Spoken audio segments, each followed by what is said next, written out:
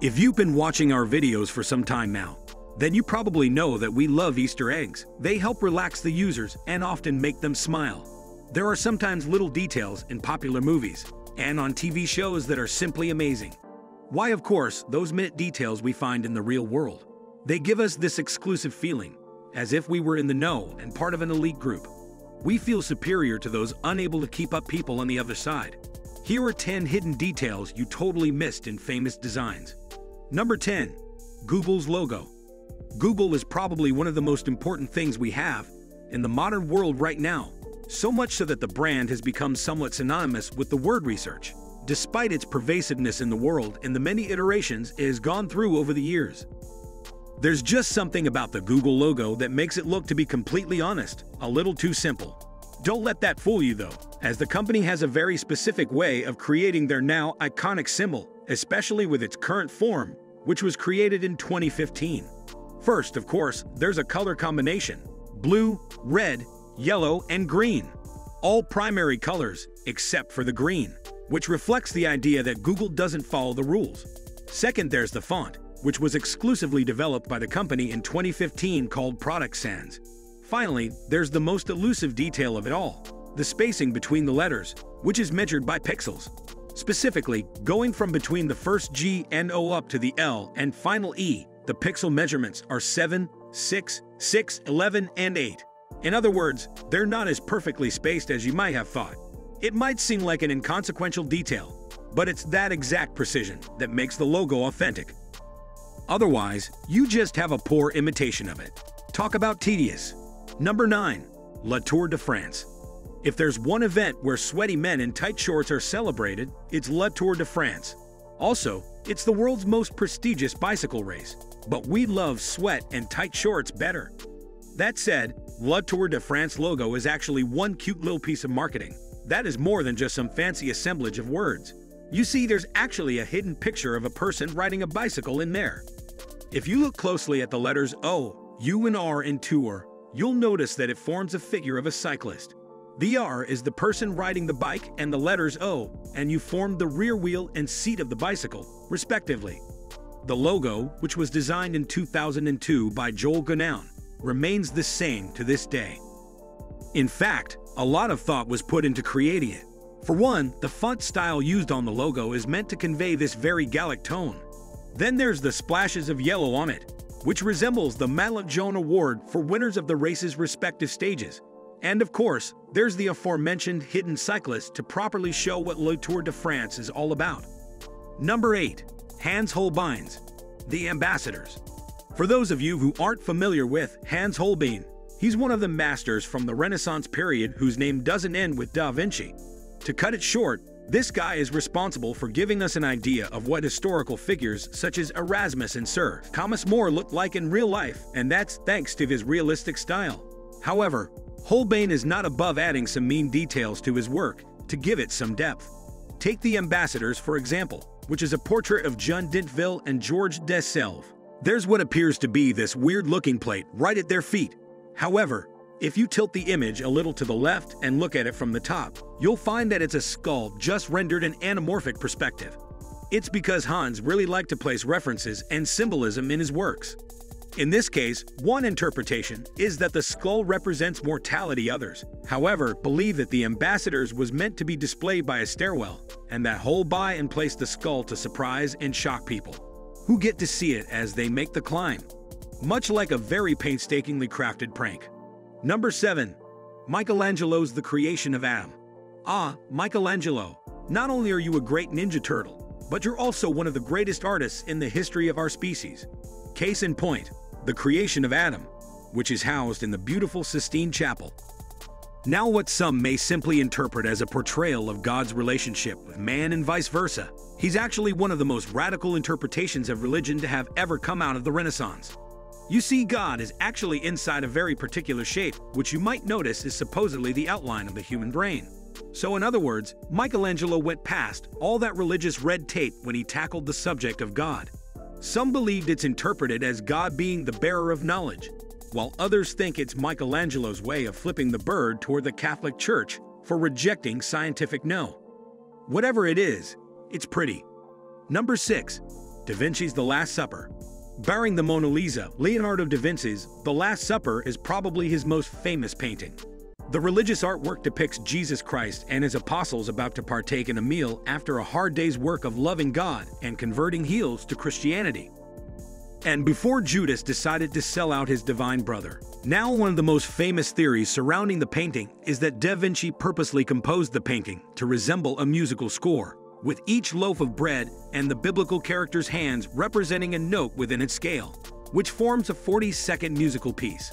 The person who discovered this, Giovanni Maria Palla, mentions that the composition is akin to a requiem, and according to him, it's like a soundtrack that emphasizes the passion of Jesus. So it must sound pretty overwhelming. Since there is no evidence that Da Vinci intended this to be so, we can't know for sure. It could just be a coincidence. However, given that Da Vinci was also into music, it's not surprising to find out that it could have been a deliberate hidden detail within the painting.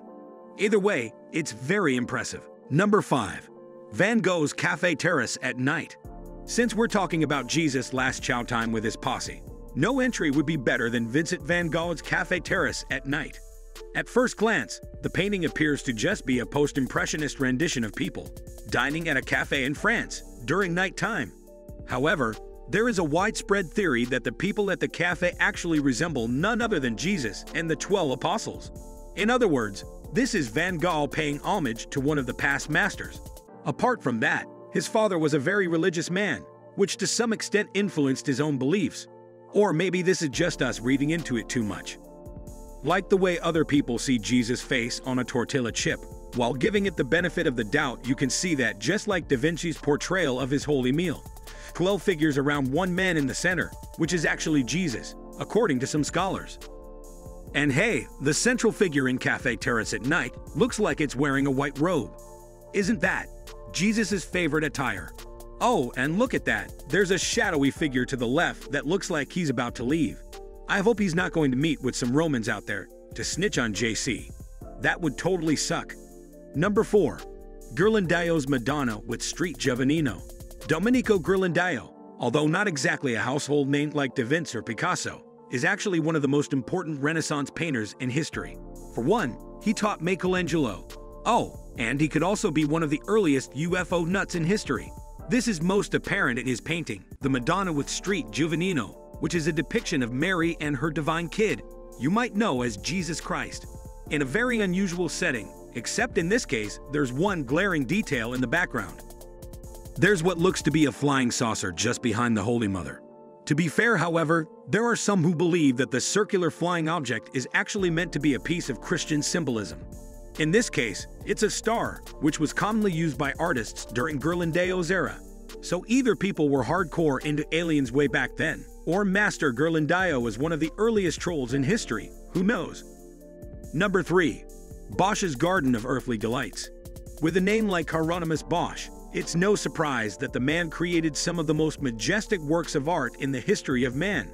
And no work of his better encapsulates the description other than the Garden of Earthly Delights, which is a triptych that depicts the Garden of Eden, the earthly realm and God's final judgment. Of course, one's work can't be majestic without having a few curious details in it. In Nemo's case, yes, I'm calling him that now, it's a weird fascination with the human butt. If you're eagle-eyed though, you'll find wonderful animal details in the Garden of Earthly Delights, ranging from flowers shoved into people's butts to people whose butts are facing the viewer, while lifting what appears to be demonic sushi, which also has butts in it, right to the musical compositions painted on butts. Oh, Bosch, you wonderful weird man. Thank you for this, you just completed our lives. Number 2. Da Vinci's Codex on the Flight of Birds. It's no overstatement when we say that Leonardo da Vinci is the titular Renaissance man. He was a painter, sculptor, musician, inventor, scientist, and sex machine. Okay, maybe I made that last part up. The point is that his contributions are so vast that he deserves to land a spot in this video twice. But the thing is, portraits of the old master are very few and far between, which is why his Codex on the Flight of Birds is one of the most surprising finds for historians the world over. You see underneath one of its pages detailing how birds could fly and how to apply this to his inventions. There's a self-made sketch of the Renaissance mastermind's face. What we're trying to say here is that at one point in his legendary career, Davinci drew himself on a piece of paper, just for the heck of it. Then decided that that same piece of paper will be better spent on theorizing how you can make flying machines by basing it on bird movements instead of just showing his mug for the world to see. And that, kids, is how geniuses are born. Number 1. The French flag. The French flag is probably one of the most deceptively simple designs out there. After all, it's just made of 3 equally proportioned vertical stripes, colored blue, white, and red. Come on, even kids can draw that. But you'd be wrong to think it was done without much thought at all.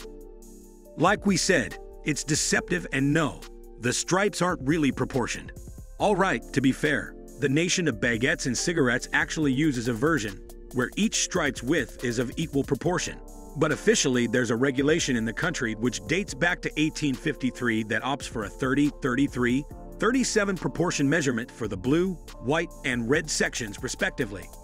This means that the color red is actually the widest of the 3 and blue the smallest. So why not just make the stripes share the same width? Well, it has to do with the way the stripes appear when it's hoisted up on a flagpole. When you look at it from below, and it has the 30, 33, 37 scale measurement, the stripes' width appears equal to one another. Otherwise, they would appear disproportionate. Were you surprised by any of these? And do you know any more hidden details and famous designs? Let me know in the comment section down below. Also, if you enjoyed this video, make sure to give it a like and subscribe to CRAIN. Click that bell icon, never miss another video. Thanks for watching.